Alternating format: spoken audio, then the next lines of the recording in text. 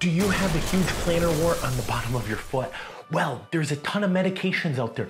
There's acids, there's patches, there's freezing, there's lasers, there's surgery to cut all this stuff out.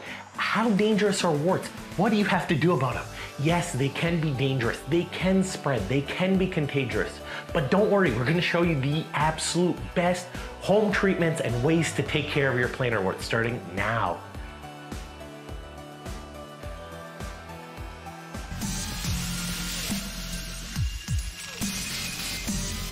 Sometimes the people watching these videos give us more information than these research studies. It's hard getting thousands of people together with warts and finding out what worked for them. So let us know in the comments, what type of wart do you have? Is it spreading? And what treatment worked best for you? Let us know. We want to hear from you. People think that corns, warts, and calluses are no big deal. And about half the time they're right, but our clinic is filled with people ending up in the hospital with infections under their corns, warts, and calluses, ulcers, pressure spots, biomechanical deformities.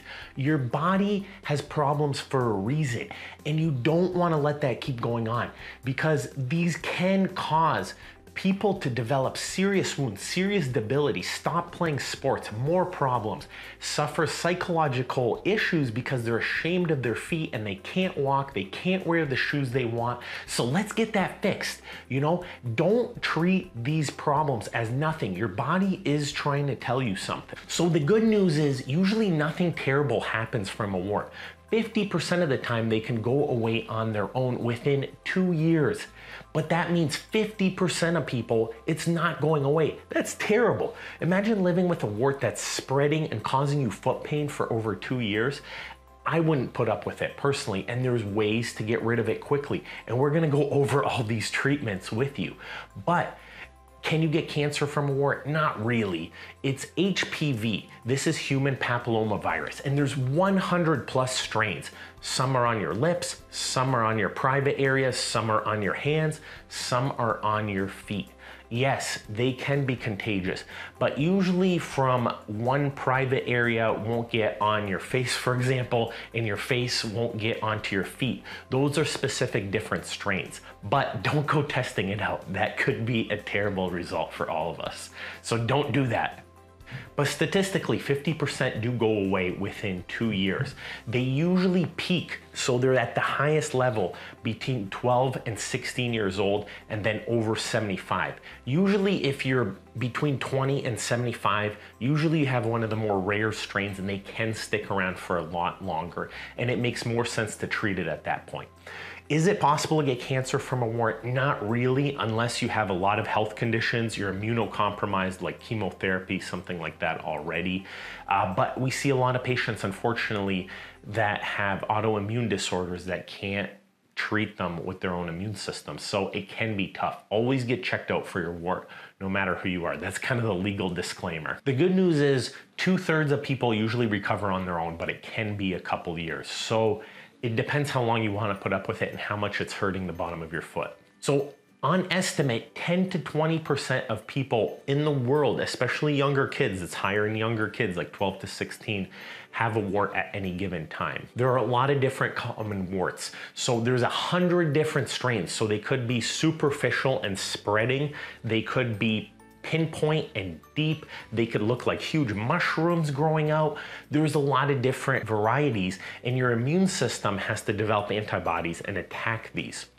There are 5 layers of skin that a wart can live in. Stratum basal. Then you have the spinous layer. Then you have granulosum layer. Then you have the stratum lucidium, and then you have the stratum corneum. Not all of them go all the way through, but the wart burrows its way through all 5 layers. So it goes through all 5. It even bursts through your stem cells.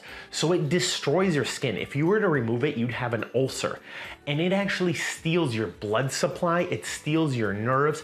It's essentially a hitchhiking parasite that eliminates your skin and is living on your body. It's not part of your body. It's like an alien, and that's pretty gross. So you want to get rid of that. As a podiatrist, how do you diagnose a wart? Usually you can see black little pinpoint blood vessels, and what happens is warts have these, calluses don't have these. A corn can look like a wart because it gets down deep into the skin. So it gets down into the deeper layers. So a lot of the times your podiatrist can shave it with a scalpel and see where the blood vessels are. Is it bleeding? It can be dangerous and tough to tell at home, but that doesn't mean you need a biopsy. But in some cases, if you have an autoimmune disorder, if it does look more suspicious, if it's scaling and red, your podiatrist should take a biopsy of your wart. Warts are really tough to treat. They're terrible to treat because it's a virus. A lot of the times it doesn't show up for up to 6 months after you catch it. So the key is prevention. Maybe you were walking around barefoot by a pool and you caught it and months go by and then it actually shows up. Then it can spread. Even if you're wiping them out, they could be spreading. So the key is not only treating it, but you also have to prevent it. I always start off with the most sensationalist treatments first. So number one is surgery.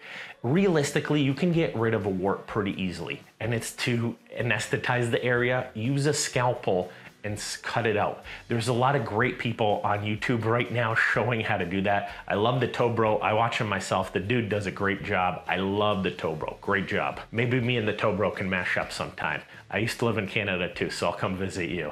But there's a lot of different type of surgeries. You can cut out the wart, but that leaves a little bit of a scar. It's a little bit of a healing.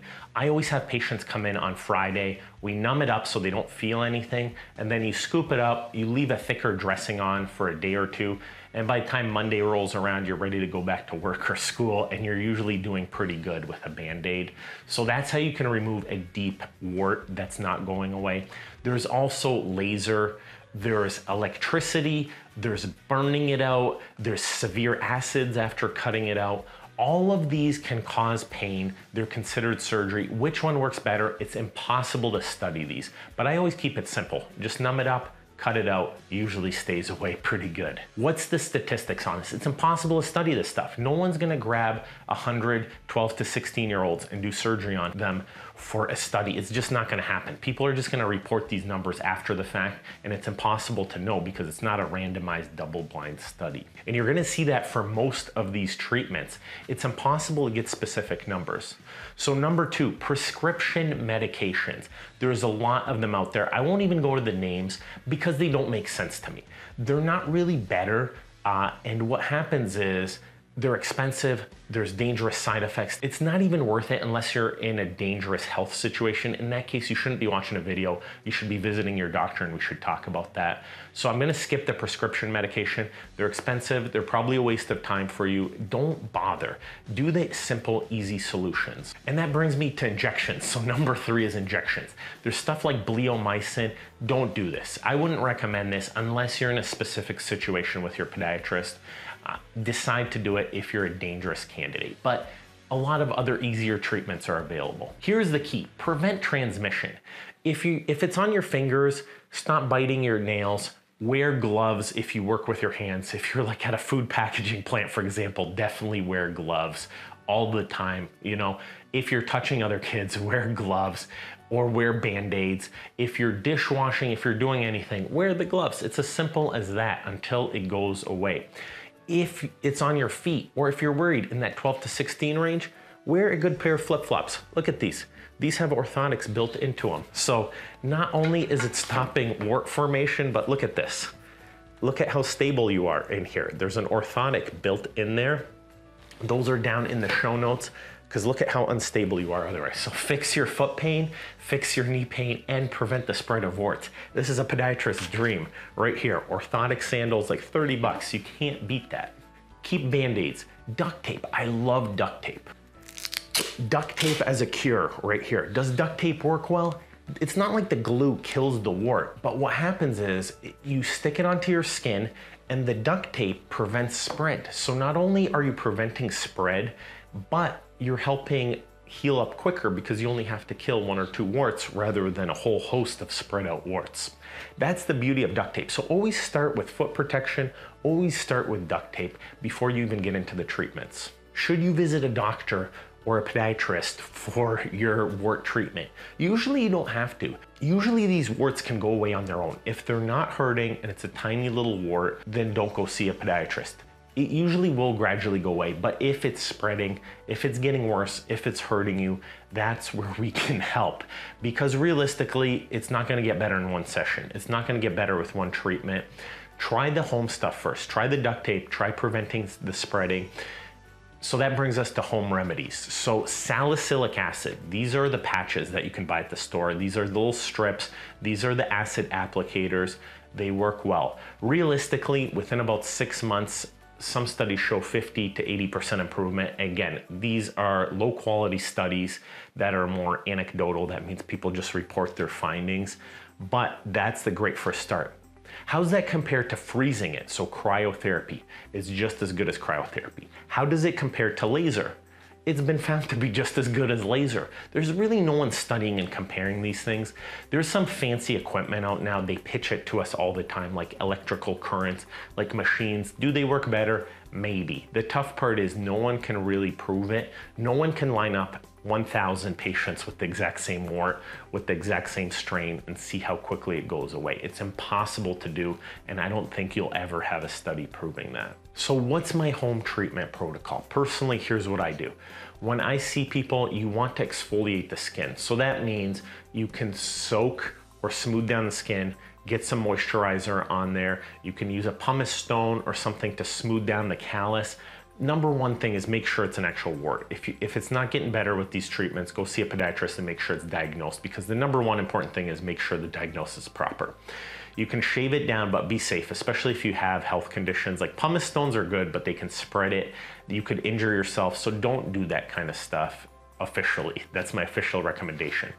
Try the over-the-counter salicylic acid. So the patches, the pads, apply some treatment, put some duct tape on it, use sandals, protective treatment. If that doesn't work, go to your podiatrist, get it shaved down. We can apply acid. If it's sticking around for many months, we could freeze it up and excise it. Really, that's the key to warts. Work with your podiatrist, work with your primary care doctor, get it evaluated. You almost never need a biopsy. They're expensive, they're more dangerous generally than the actual wart itself.